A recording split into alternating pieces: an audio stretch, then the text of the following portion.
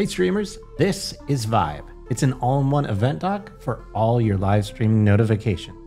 It works for Twitch, Kick, and YouTube, and it can be used on any streaming software like OBS Studio, Streamlabs Desktop, and Meld Studio. It's fully customizable and works seamlessly with both StreamElements and Streamlabs, and on Streamlabs, you can even mix and match all of your favorite alerts in one simple place. In this video, I'm going to walk you through all the custom options that Vibe has to offer. Let's get right into it. All right, so if you're ready to get started or you just have a couple more questions, head on over to nerderdad.com and you can check out the Vibe event doc.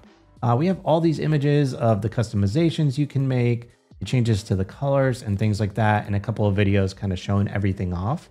But before we get started and actually setting things up, I just want to clarify two quick things. First is the compatibility. So with this widget, it does work for Twitch, YouTube, and Kick, and it works for any streaming software. We just listed a couple of the most popular ones like OBS Studio, Streamlabs Desktop, and Meld Studio. Basically anything with a browser source, this should work with. Then for widget services like Streamlabs and StreamElements, it does work for both. The only thing is that Streamlabs fully supports multi-stream widgets, meaning you can have different things like with Twitch and Kick and YouTube all in one widget. But with StreamElements, you can only use one platform right now. The reason for this is StreamElements kind of has everything kind of divided out. So it isn't easy for newer streamers to set this up in a way that we think is easy enough for them to do it the first time.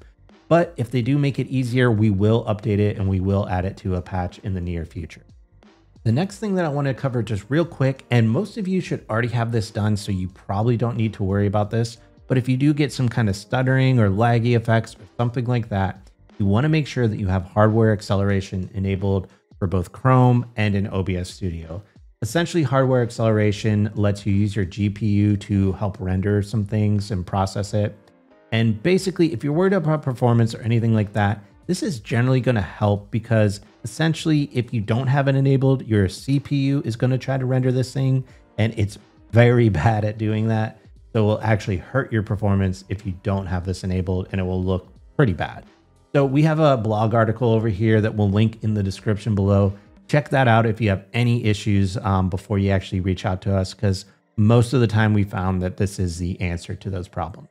So let's go ahead and get started setting this thing up. Setting this up couldn't be easier. Just go ahead and grab the download. And once you have the download, you want to just unzip it. So I'm going to right click and extract all, and then just go ahead into that folder. Inside of it, you have a couple other folders. So you have the get started here and the support links. Inside the get started here is just a couple of setup guides. This will guide you through both StreamElements and Streamlabs installation and setup. And it will have updated information that maybe this video doesn't have. So check that if you buy this at a later date. Then also we have some support links here, which also has the setup guides. But there are some things like you can go ahead and reach out to us via email, or you can hop into our Discord. I highly recommend these two options if you have any questions. You can follow us on X for some updates and stuff like that, but we don't fully offer support really with X. So if you want to reach out with any issues, just contact us there first. All that you need to do is go inside of the extracted folder. And then I'm going to set up both StreamElements and Streamlabs, but depending on what platform you use, you want to do this just slightly differently. So essentially in StreamElements, all we need to do is just pick which platform we're using. So I'm going to double click Twitch, and it's just going to automatically import it. And then from here, we can click edit, and then it will load right in. And you can click the widget itself and go to the settings to find all the custom fields that you can use to customize it. Now in Streamlabs, these fields are pretty much exactly the same. The only difference here is that you want to go up here and copy this URL, and you're going to add that into the browser source of OBS, which I'll cover here in just a second. If you're a Streamlabs user, or you want to just go ahead and use the multi-stream feature, go ahead into the Streamlabs folder and just double click the link here. That will get everything loaded in. And you can add this to any widget theme that you currently have. I believe this will overwrite your event list. So I always recommend just creating a new theme if you need to, because that way you can keep things separated and just set up however you like. But it's really up to you how you organize all that. Anyways, if you need to, just click the create button to create a new theme, but I'm just going to import everything right here to this Vibe theme here. And once you click that, you're pretty much good to go. On Streamlabs, all that you need to do is click copy right here. And then inside of your streaming platform of choice, just add in any browser source, call it what you want, and then paste this in. And then if you add it in and it gets cut off, you're going to want to go back into the settings of the browser source by double clicking and then set the width to something like 1920 by 1080 is usually what I set mine to, but it's up to you where you kind of hit that. And then we can even go in here and just test things really quick. So I'm going to send through a follow and then just go back to the OBS thing and we'll see the follower alert is right there. With the side-by-side view, I can show off all the custom features that this widget has to offer. And again, this is going to be the same for Streamlabs and StreamElements. So if you're using either or, you can follow this part of the video. And you'll see here in the preview area of Streamlabs, it doesn't quite look right. And I mentioned that this might happen. So if I even sent through a test here, you'll see that it doesn't show the animation here in the preview area, but it does in OBS Studio. This is just an issue with the preview area of Streamlabs and the newer technology that we use. So if you see this, don't be too worried.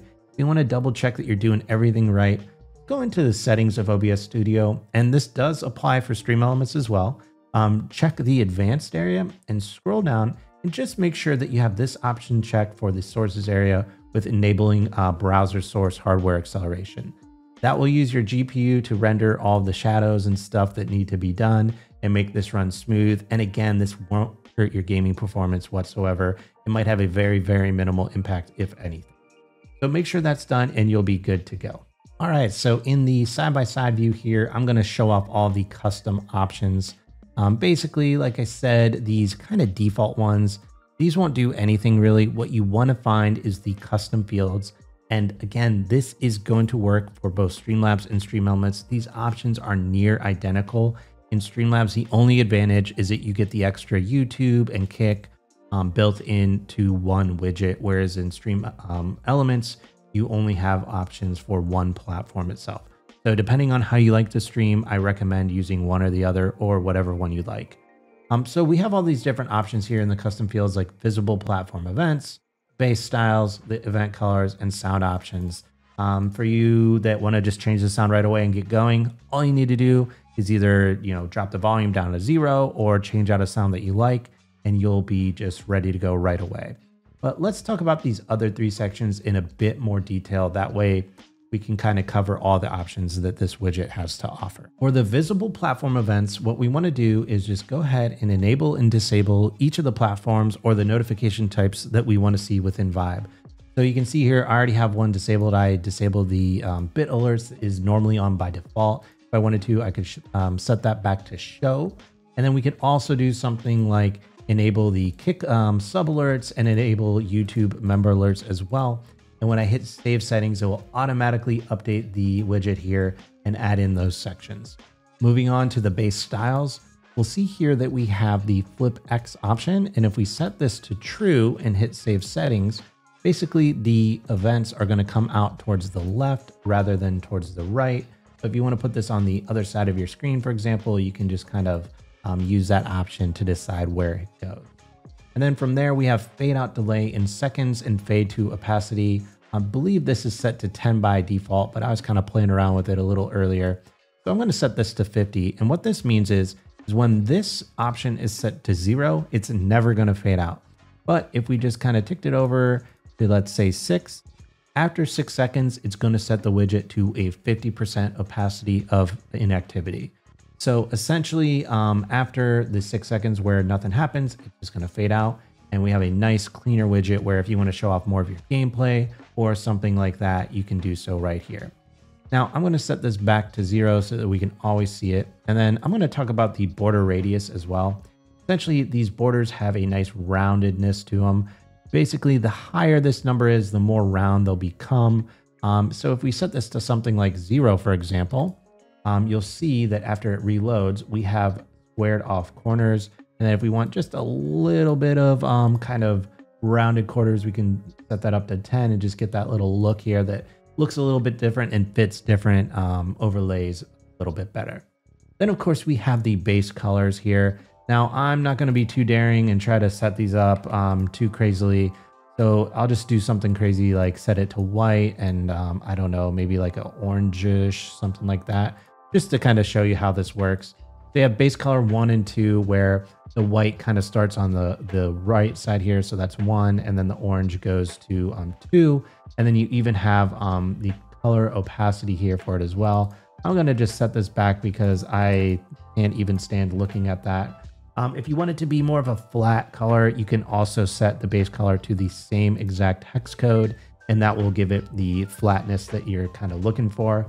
And then you even have stuff like a shadow opacity, which you don't really see now, but if you have a background, you will see the shadow here and the shadow color as well that you can customize. Then from here, you can get pretty creative. So if you want to set your tip colors or all your event colors to different colors, you can do so here. So let's just pick like a bright orange again, because I think orange does actually look pretty good with blue. And then I'm going to just go ahead and let's set the Kick subscriber one to the orange as well. And the Twitch, so let's do subscriber color to orange. And you'll just see here that essentially the update happens to the icons themselves, as well as when you actually test these ones. So this one stays pink because that's that type of option here. And then this one will use the orange for the text. So it automatically updates those colors for you as you need. And so if you have like one simple color palette you want to go for, you can set it here. Or if you want to get crazy and make all the colors different, you can do the same. So I'm just Control-C, Control-V for the colors that I wanted and hitting save settings, and we're good to go. So that's all the customization that this has to offer. And honestly, with the customization here, you can make some pretty interesting looking widgets. I went really basic on how I set this up. So we're really curious to see what you guys set up. If you have any cool clips while using this or anything like that, send them on over to Nerd or Die. Something that I like is doing like the white and black kind of look. I'm a very minimal type of designer when it comes to that. So it's always cool to see what people come up with our designs and customization. Anyways, I've been Derek with Nerd or Die. I appreciate you guys stopping by and checking out this widget. We hope you love it, and we'll be making some really cool ones in the future. So make sure to subscribe and leave a comment down below for anything else you'd like to see. All right, see ya.